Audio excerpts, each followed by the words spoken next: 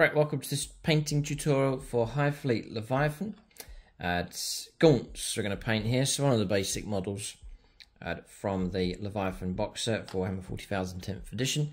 I've always loved this colour scheme, but I've been put off by the time and effort it would have been required to paint the skin and the chitin and so on. I was already running Tyranids anyway. I still am running another Tyranid Hive Fleet as well. But with the new edition of 40k, plus the way contrast paints work, they're very, very suited to this colour scheme. So in this video I want to show you a very quick method for painting these, hopefully a very quick and effective method here. If I bring this model up, it's Hive Fleet Leviathan. This video should be quite short, just to show you how easy and straightforward this is. I'm very, very happy with the outcome on this, so I'm going to share that with you in this video. It's a fast painting method. There is 2 other tutorials already available for larger models.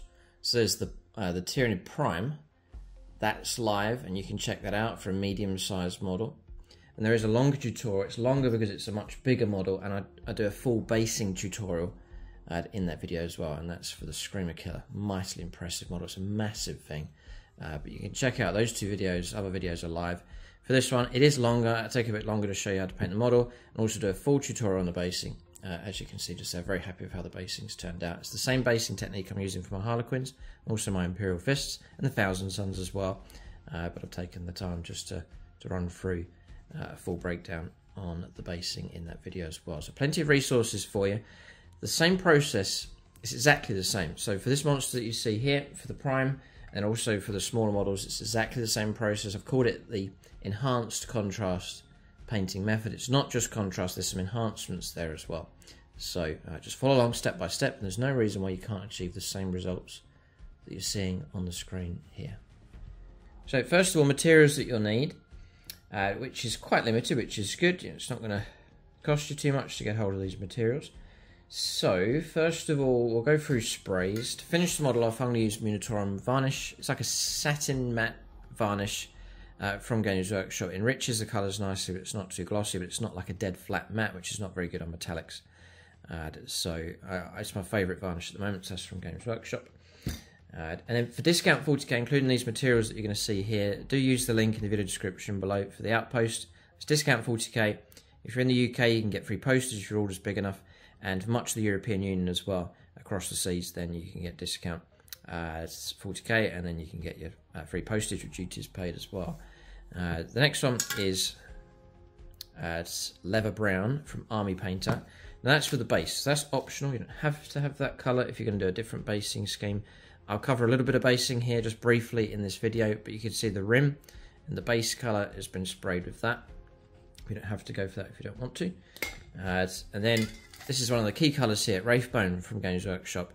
So it's not white, it's like a bony, a very light bony kind of colour, but that is the key base colour across here. So it looks perhaps almost white on the screen there, but it is a soft kind of bone colour. And we're just going to apply contrast straight onto that. So it's a brilliant head start that you're getting.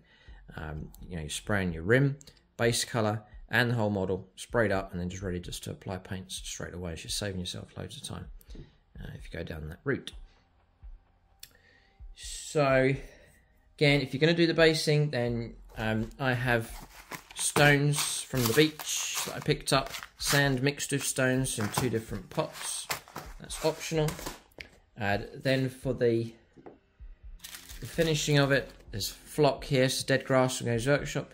If they don't do it anymore, I'm not sure if they continue this one. I've had this one for years, but you'll be able to find it on eBay, or you can find an equivalent to it. But the Games Workshop branded one, there's a nice strength to it here. Some of the other ones you get quite transparent, not very strong, but this one's a brilliant, big fan of this one. And then grass tufts, I did get those off eBay, just sort of dead grass desert scheme with those mixed sizes. I think it's 8mm is the length of the grain on those ones. Then I'll go through the standard paints that you need. So to paint the model in the colour scheme that you've seen, it's these paints across here. So Flesh Tearers red, contrast, Black Templar, contrast. These are all contrast except this one. Iyanden yellow. If you want to save a little bit, then just regular yellow paint, which you can water down, will do fine. It's only really for the eyes but I've got a hold of this one anyway. Iyanden yellow contrast. Volupus pink, that's a key colour. If you want to match this scheme, you do need that one. Guilliman flesh, quite a crucial one as well. Another contrast paint. And then Shyish purple. There's a number of purples you can go for. There is a Leviathan purple contrast. I found it a bit too, for my liking, a bit too bright, too cartoony. It's still a dark enough purple. If you want a bit more of a pop and to stand out a little bit more, and you want to go with Leviathan, you know, the official colour, then by all means go with that. Shyish purple's darker. Purple, more subdued, but yeah, that's the colour. That's how it turns out on the model. I'm just looking at the model on the camera. It's a pretty good match. So with the colours there. So if you like that, it's more of the updated colour scheme from Games Workshop, as opposed to if you go back through models painted down the years, perhaps they're a bit more of a brighter purple. So it's your choice, your taste, whatever you want to go for. If you want something a bit brighter, go for Leviathan purple. The process will be the same, the effect will be the same, but I've gone for Shyish purple. And then technical contrast medium, so thinning down the Volupus pink. And then Wraithbone here, so you've got the spray, you've got the paint, the two match up, so you can do repair work, highlighting and so on with Wraithbone base paint from Games Workshop. Then for the basing work, this is optional. If you like the colour scheme here, then by all means copy it. The colours you'll need will be Mournfang brown and bad and black. Now that's if there's areas where the spray is missed and you need to fill it in with watery colour, then I mix a bit of Mournfang brown and bad and black together and just do a watery wash across the sandy parts that haven't been caught by the spray. I highlight it with Shabty Bone and Ceramite White, which I'll do a bit in this video just to show you the basing. And then a bit of shading can be done with some Seraphim Sepia shade wash. So those are optional. If you're not going to copy the colour scheme, then you don't need those. Just stick to the contrast paints and the Wraithbone listed already. So that's the materials that you'll need. Alright, a couple of extra bits here. There's a colour I missed. I've left it to the side. It's Magos purple. It's semi-optional, this one. I use that for all the tongues. So it's only a small part of the model. So that's the prime. That's how the Magos purple turns out on the tongue. It's just a different tone that you can go for if you want to. I mean, you could get away with Volupus pink or Flesh Terror's red even. You could do that. But so that's optional. You can add that in. I'll stick to Magos purple. So that's another contrast to use for the scheme. And then for models like this with the blue brains across here, that's two shades. The Akhelian green contrast paint across the model. And then the darker recesses just to enhance the shading. I just run in the recesses there, Gryph-Charger grey contrast paint. And then to highlight that, just to bring up the edges and so on, I just take some Ceramite White and mix it actually with a bit of the Akhelian green, and you get like a watery white off tone, and then you just run it over highlighted areas, catchy edges with it, and it seems to bring it up just nice. But that's the effect that you can get with that. So that one there, so it seems to work just fine, and if you want to copy that, then that's the colours you can use. So as I said, for basing, I'm going to do a sort of a basic one here. We'll cover a little bit of it, but if you want a full basing tutorial on how to do all the accessories and so on, like this, sticking the rocks on, building the whole thing up, materials, and all of that, then and painting the concrete and the girders and all these different things, then check out this tutorial for the Screamer Killer, and I'll give you the full details for the basing. And if you want to copy that, and you're welcome to do so.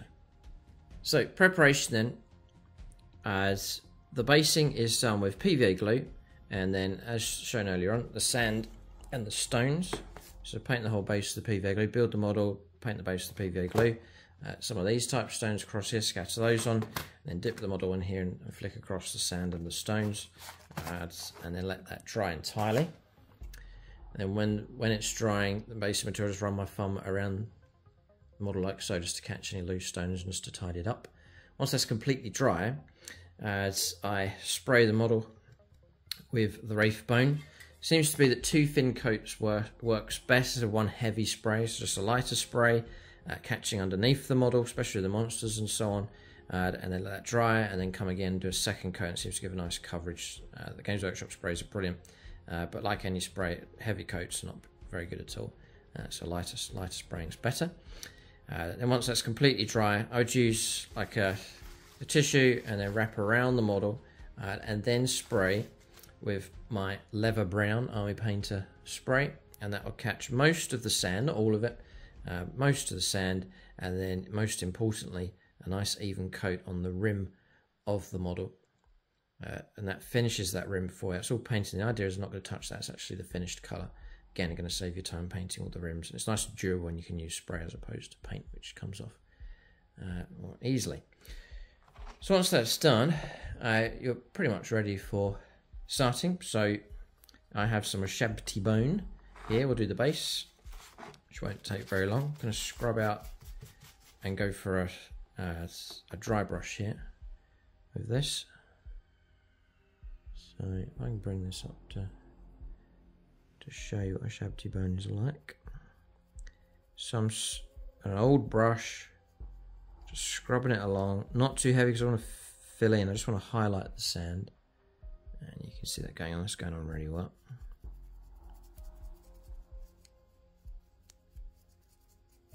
And just work my way in, just cover all those, or highlight all those stones, and you get something looking like that.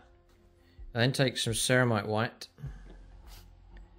and mix it a little bit with some Wrathbone. You've got like an off-white kind of colour, but it's certainly a lighter form. And then I'm not going to scrub as hard on this. I'm just going to catch the top edges of the stones for this one. Now this has gone on. I usually get some on the rim by mistake. I haven't done it this time, but if you do, you can just wet your finger and then quickly remove it. Keep that base trim nice and clean. And that's the highlighting done. Very, very quick. You batch paint these. The idea is we get through these nice and quick. So that's the base highlighting done. So the idea is that with the spray, is it's spraying the rim for you. It's providing you the darker tone already in place. You can just go straight to highlights with that. Then for the rest of the model, there's some areas where the brown spray has gone onto the model itself. So I'm going to turn to my Wraithbone paint. And I'm just simply going to repair where that's gone. So maybe you can see this hoof here at the back and part of his leg got sprayed over. So I'm just going to paint that with the colour. Repairs are easily done. And looking something like that. There's nowhere else really where the brown paint's gone. So you get a bit of overspray, but that's easily repairable. That's that done. Just let that dry completely. Alright, next colour. Whilst we're on the base, take a rough brush, some Seraphim Sepia, and then work that into the base. So in little patches, usually around the feet, just to anchor the model in. You can see it there. Anchor it around the feet just to anchor the model into the base. And it just provides another shade of brown. And again, I'm taking my time, but you can fly through this really quick. You've just got a nice secondary tone going on with the Seraphim Sepia. Let that dry. And that really is the base. If you're not going to do extra accessories and bits, that's the base finish. Just put flock on later on, that's finished. So very, very quick. Indeed. Again, thanks to the spray. Don't worry about rims, it's completely finished. The shading's all done with the spray, and just a few highlights, a bit of a wash, and your basing is complete for that. So now we can just focus on the model. Right, so the first stage is your Volupus pink. This is key here, because this is going to shade the entire model. The only time you're not going to use it, again, is on these brainy parts. If you have a model with that, then just avoid that, leave that the plain Wraithbone. But in every other situation, I paint Volupus pink wash over the whole model. So it's strong, it is a strong contrast paint. So we're going to water that down, use technical contrast medium. You could use water, I guess. There's no guarantees as to how that come out. It seems to come out okay, but I'm going to stick with the formula that Games Workshop have come up with. So you know, these products match each other. You can get contrast mediums from other companies and so on, but I'm just going to stick with the brand here, because these two, you know, they've been tried and tested by they interact with each other, so I'm going to stick to that. So Volupus pink and contrast medium. You need a couple of brushes for this one. So 3 rough brushes, one to apply and then 2 to siphon off onto a mixing palette. I've just got a white sheet here that I'm going to use just to show you the tone that you need. So I'm going to take 1 brush. I'm going to take half a brush full because I'm only going to paint this one model, but if you're batch painting you can mix up a lot more. I'm just going to put that there. And then I'm going to take, this is a higher amount than Games Workshop initially recommend, but I'm going to take 1, 2, 3, 4, 5, 6. Now usually I do 7, but I suspect that's going to be enough. Then I'm going to take my actual application brush and bring the wash in, and that's thinning down quite nice. It's more of a ghostly kind of pink coming through. I'm going to take 1 more amount. I'll do my 7. I've said that in previous tutorials that 1 part in 7 seems to mix up well enough. So you're going to get like a softer, gentler pink, and it seems to look better. Harsh flesh on Leviathan doesn't look as good. The softer tones are better. Look how soft that is. It's really nice, and that's 1 part in 7. So if you like that kind of tone, I'd recommend going for that. It still shades deep and dark enough in the darker recesses, like in here and in here as well. But it gives you that softer tone, and I'm really happy with how that's come out. That's 1 in 7, which is what we've mixed up just here. So I add a generous amount, not too heavy, not too thin though, and I'm just going to apply this across the whole model.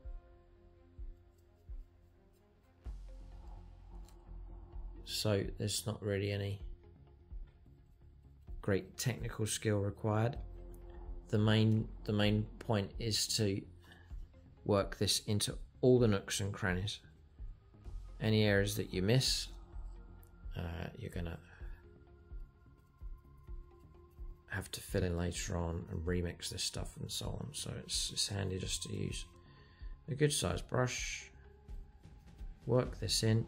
Especially these little holes. See these holes here on the tower? They can be tricky. Make sure you work it into those. There's a few times where I've not gone inside and it's been got in there and it's stayed the bone colour. So working around the gun. And then just going around the rest of the model. Using the same brush to collect any extra that's not needed and then moving it onto another area. This one's got quite long bristles, so it's good for pushing in deeper into the model in between these tricky legs and so on.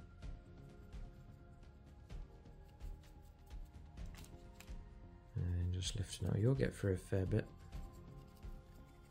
But a pot of the contrast and the Volupus pink and a pot of the medium, I would say should stretch you a good way. I've painted up a good number of monsters and models here. I've got loads left in the pots, so you get 1,000 points worth of models done just with 1 pot, I would imagine. Alright, covered that pretty good. I think that's gone on okay. So that's what you're looking at. It's going to be so helpful, as you're going to see when you come to the other shades and so on. It just marks out the model nicely for it. It just brings out all those details and it gives you that really subtle sort of pink flesh kind of colour. And that's what put me off doing Hive Fleet Leviathan, having to paint all of that and do the regular sort of highlight method. But this is very fast and just as effective, if not superior, because it's so soft with the shading. So very happy with how this has turned out. We'll let it dry completely before moving on to the next stage. Alright, so that's dried completely. The next bit is Volupus pink as it comes from the pot, so in its stronger form.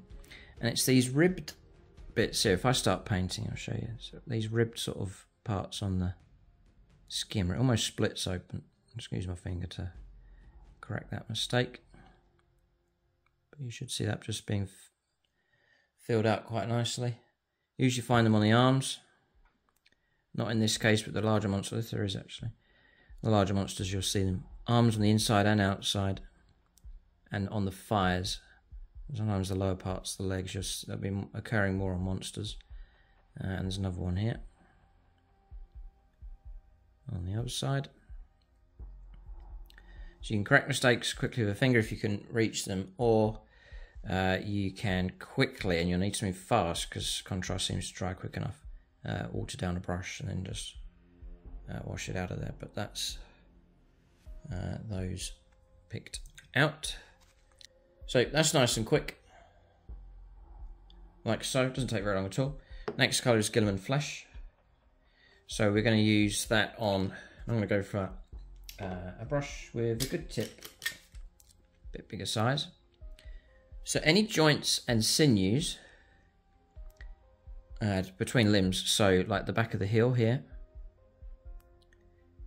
and at the ankle, just in there, this little bit that holds the spike at the back of his leg, and just painting it as it comes from the pot, a single coat. And again, the great thing about contrast is that I'll put a coat of this on and then that's that finished. I won't come back to that, there's no further work to be done. So, you know, this is really saving you some time, but you're still getting some really good results. Then I'm going to paint the gun and the pipes, so like these pipes and bits here. Painting around the gun, but being careful not to do any of the fingers on the arms. I'll leave that the shaded pink, and then all of this around here, just the chamber of the gun. There's some fingers sort of poking through, so I'll leave those around the barrel of the gun. I'll shade that all in. So you're creating a different tone on a different part of the model. I'm leaving the chitin armor. We'll come back to that with a different contrast. I'm going to work around the rest of the model here. That's they're all bones and sinews, joining parts, and then in this case the gun here on this gaunt. So look at something like that. The next colour, Iyanden yellow, or watered down yellow paint. Just going to pick out the eyes. 1, 2. And there's like an eyeball thing on the gun just here, so I'm going to fill it in with that colour as well. Nice and straightforward, it's not very much at all. So that's that done. Right, so just to point out, I've gone around the joints and sinews like I've said, and then the gun, you can see it shaded up like so. Also the mouth and the teeth, but not the tongue. That's completely dry then, taking Magos purple. Again, this is a very easy bit to do. I'd flood on the Magos purple. A nice generous amount.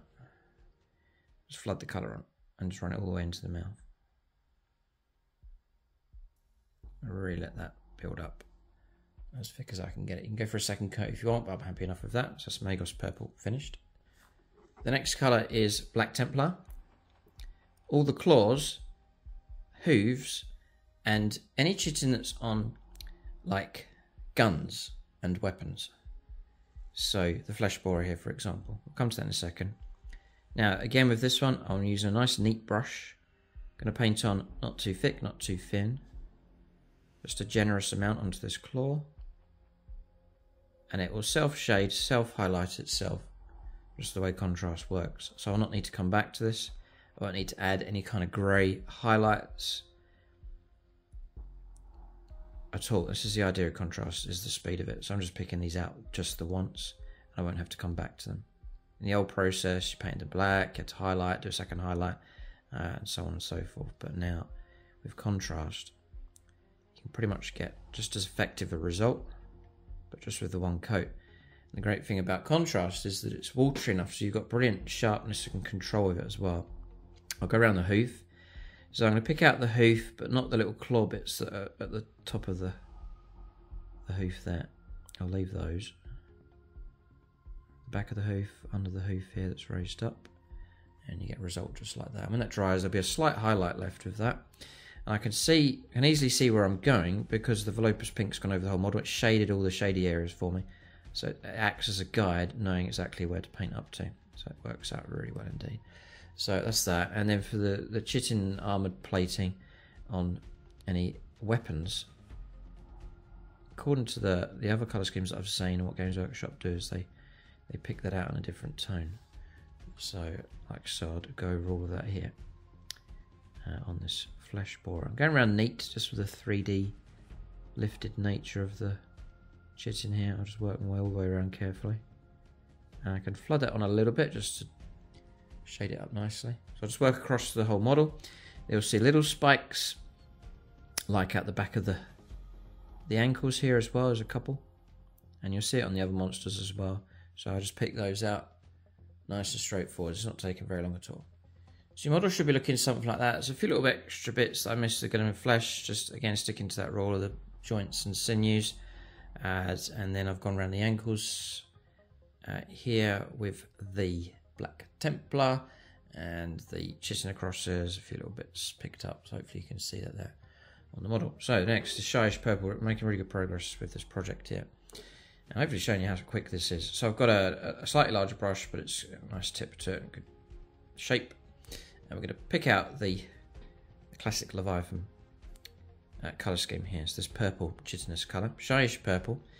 The trick with this one, if you check out the older tutorial, you can do chitin by doing feathering, it's called, where you work the brush across and build up your highlights. That does take a while. It's quite tedious, but it's effective enough. But I'm going to do contrast method here. Now, one coat, I'll start applying this. So I'm just going to work this onto the model. Again, the same kind of coat here. So a generous amount, not too thin, not too thick. I've got to go carefully around my edges. Just to catch, because this is raised sort of armour here. So I want to catch the raised edges here neatly. Again, the Volupus pink wash is guiding me exactly where to go. And then just use the brush to fill it in. Now what you'll get is like a thinned coat starting to dry. You can see it. That's to our advantage. We want to leave it like that. So you get a thinned out purple kind of finish. That'll act as the final highlight. And then we'll do a second coat in all the recesses just to build up the strength of this tone. But keep the highlights. In fact, we're not going to be painting on any highlights at all. We're just going to be shading, and then the highlights is what's left behind. So it's fast and effective doing it this way. It seems to work out really well. So I'm just going to go around the whole model, but look at that, within seconds we've got ourselves the Leviathan colour scheme coming up really nice. So that dries, then what happens is I'll do a second coat in all the recesses, but leaving the edges just with the one coat, and that leaves you your highlight left behind. Contrast can go quite muddy kind of looking, so it does work, but it has that kind of muddy kind of look. So to define it better, just a second coat of the same contrast, filling in the recesses, and it'll give you a highlight and it'll shade and give you that nice strength. And I've done no highlights on that at all, no brushwork, no mixing up lighter colours, no multiple layers, purely contrast, and you're getting your effect just there, and it's the same across the whole model. You can see it there on the back. There is that lighter tone coming through. That's because I haven't coated it a second, I've left it at that first coat. So that's the trick with this one. And it means you can just batch paint with these fast, because highlighting chitin on loads of models is really going to slow you down. But with this method, you can move through quite quickly. And I've been able to paint up really half an army in record time using this method. So I'm just going to keep going, or coat the whole model, all the chitinous areas with this contrast paint. Alright, so looking like that. Second coat, same brush. So I'm only going to go into the recesses this time. So I'm going to go into this armoured plating, but I'm going to leave the edge. And I think you can see it, yeah. And then I'm going to work it into here, but leave the edge. Work it into here, pushing it into the shaded areas, but again leaving the edge there, and you can start to see the effect coming through. Nice deep purple, this Shyish purple, but a second coat will just block that out nicely. And I'm just going to work my way down the back and just go over the whole model, but that's shading and highlighting all done in one. Happy enough with how that's coming up. Alright, so looking something like that. Shaded up really well, highlighting done. So the final step, enhance contrast. When you paint contrast on, it does do the shading for you, but it also kills the highest possible tone. It always shades it a little bit to some degree, plus a little bit puddly and blotchy in places. So to enhance this, just simply go back to the Wraithbone paint, and then you're tidying the model up and highlighting at the same time. This will go on nicely onto the flesh. This towel, I just want to pick it out just to pure Wraithbone. Just run the brush along this direction. and then just pick out those little dots, and that's it. I'm not painstakingly having to go around the whole thing because the shade's so gentle on it. I can just pick out the most extreme raised sort of areas. So, for example, take this leg. If I was batch painting these, pick out the ankle, top of the leg, bottom of the knee. It's got 2 knees, this thing, and then the top there. That's it. It just lifts it. A little bit here at the back. That's it, and then just move on. Top of the shoulder, muscle, muscle, forearm, down here, knuckles, just drag the brush across, down here, here, top of the other arm, and I'm just picking that out and just lifting it. Tidies the whole thing up, sharpens it, lifts it, just makes it pop a bit more. The side of the head, repaint, carefully catch those circles, and the top just under the eye, the jawline. Just made a mistake there and touched the top of that gun. I'd rather just rub that off. That's it. Catch that jawline, strengthen that, and then later on, I'll do this now just to show you, but taking a finer brush and I'm going to pick out those teeth. So it's literally just a case of dragging the brush over the top. Always want the teeth to stand out on Tyranids, and actually run the brush across those.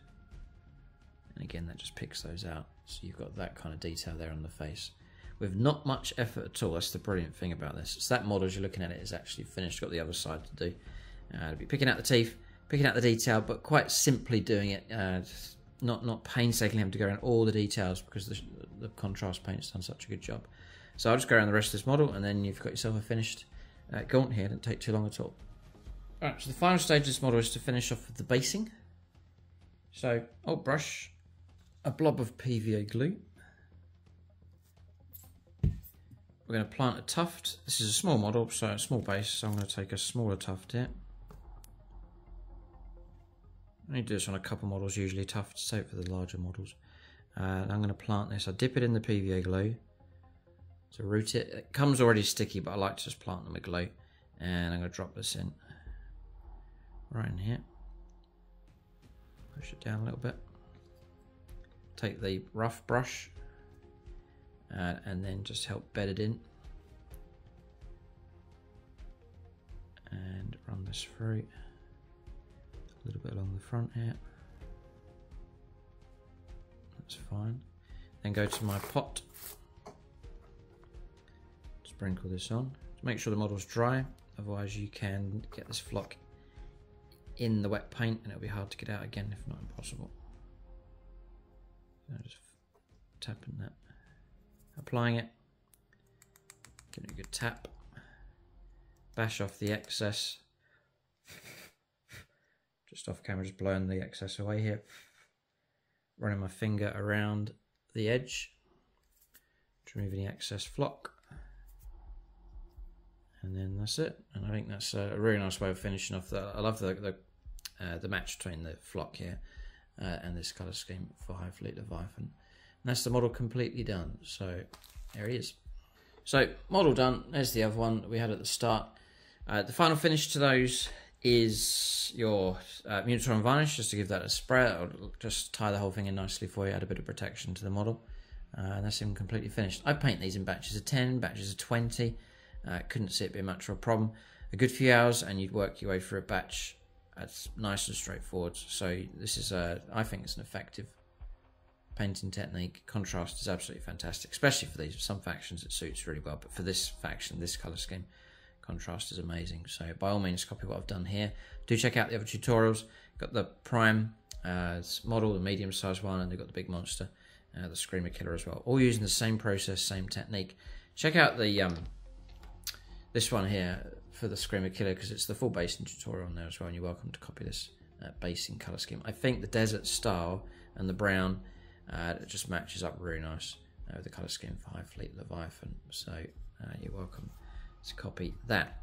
In the link in the video description should be a list of all the colours and paints and accessories that you need, so you've got that reference for you as well. To get a hold of Tyranid models, sprays, paints and so on, then do use that link in the video description below for the Outpost. It doesn't cost you anything to do it, but we get a little bit of kickback from that. It does help support the channel. It helps us get more models and more armies up and running here on the channel. Keep a lookout for more painting tutorials, more content for 10th edition. Thanks for watching, and tune in next time.